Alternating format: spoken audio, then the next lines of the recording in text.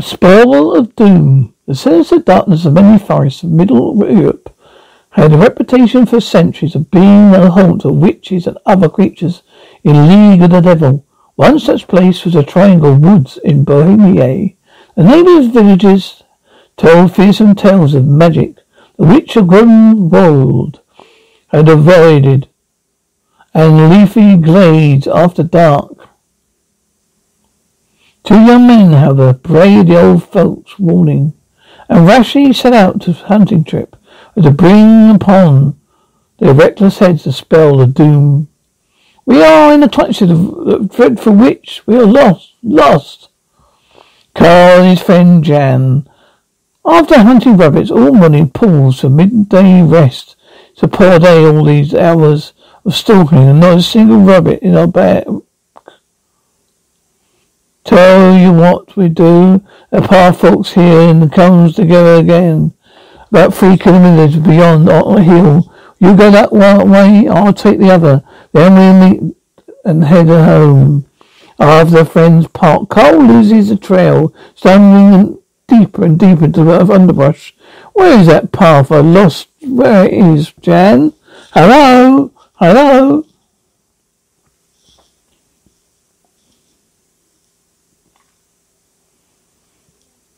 But only silence answers his call. I am wary. I mustn't get any deeper in this forest. It is the haunt of the dread witch of Grunwald. As the evening shadows close in upon the lost hunter, a fantastic myriad of tiny lights begin to illuminate the woods all around him, glowworms, and they have seen so many. Carl blunders ahead, and leaves a glow leads him on, and late. What can it be? When he reaches the spot, he is pulled. A skeleton, hunter too. There is his gun. He was caught fast in the brambles. This is a witch's work. Looking closer, Carl could see the reason for the strange light. His skull is a nest of glowworms. Millions of them. Ah! Yes, he retreats. The place is cursed. I must get out of here. Jan! Later, completely lost in the bush, he falls exhausted to the ground and sleeps.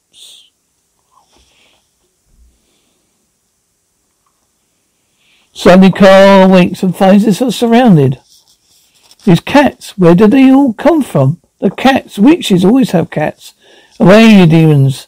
The fairy creatures spit and claw and tie a man so viciously that he falls into full plaint.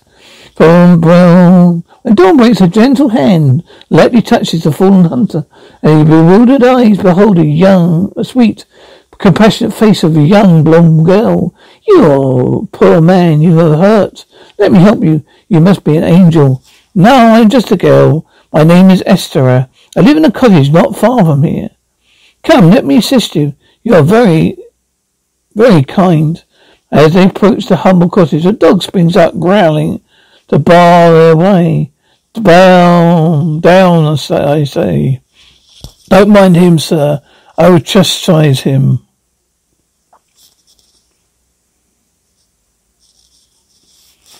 I'll teach him a lesson. Don't punish the beast. He didn't know him. Doesn't worry. Girl whips the cringing dog away. I always treat dogs sternly. It's the only way to make them obey me. A crone appears at the doorway. Bring the poor gentleman right in here, Esther. Yes, grandmother. After the rest, Carl is served a tasty hot meal. It's wonderful. I feel like a new man again. Oh, I'm so glad. We are so happy to be able to help you, sir. This girl is lovely, charming, and sport. I think I could fall in love with her. After dinner, Carl sits for a while, smoking his pipe. When he thinks of returning to his own home, I better get started. But first, I must thank them for their wonderful hospitality. And probably in that room. Then he swings open the door. Carl's heart thinks anew in fear and foreboding. As cats, they're the ones that attacked me in the forest last night.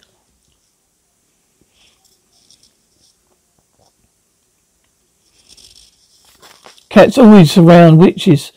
That old woman, she's the witch of Grunwald. Carl hastily leaves the cottage. I must quit this place if I value my soul. Oh, if I only had my gun. To Cole's amazement, the dog, formerly hostile, trots up with a gun in his mouth. Say, what's this? My gun. The dog must have found it in the forest. But a second look puzzled him. It isn't my gun. It bears the initials J.H. This is my friend, Jan's. He must be near here somewhere.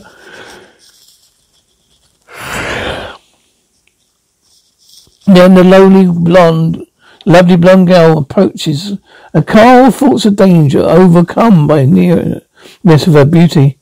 Are you leaving, sir? Esther, this is an evil place. That old woman may be your grandmother, but she's a witch, and no good will come to you.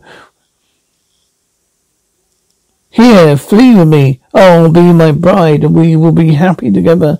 Oh, yes, yes, my beloved. We'll be together forever, I promise you. But you are also thinking of your friend Jan. Come with me, if you want to look upon his face again. Yes, where is he?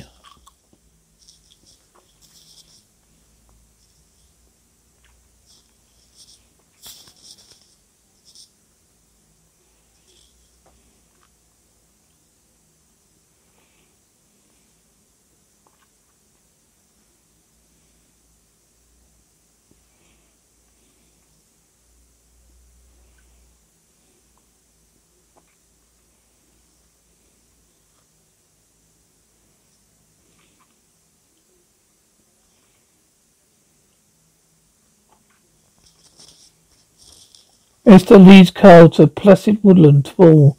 In ancient times, this was called a pool or future being. The waters reflect what the years ahead portrayed. You want to see your friend, Jan? Look into it. Sounds like superstition, but I'll have a look. What's that? The face of a dog? Yes, your friend Jan is the dog that tried to venture entering our cottage. He wouldn't be a dog always. That is horrible. What, that witch? Now look down at your paws and see that you're a dog too. You'll be together forever, as I promised. The other dog nervously skirting around, growls, and Esther draws a whip. Both to the house. Battle for you. That night, grovelling in the ashes near the fire. Grrr. What has happened to us, Dan? We're doomed. We're doomed forever. Grrr. I have tried to warn you twice, but you do not understand. Grrr. You must have gotten lost too, and into the evil clutches of that old woman. Grrr, no, Carl, the old woman's just a poor, helpless creature. Esther is the witch of the greatest world.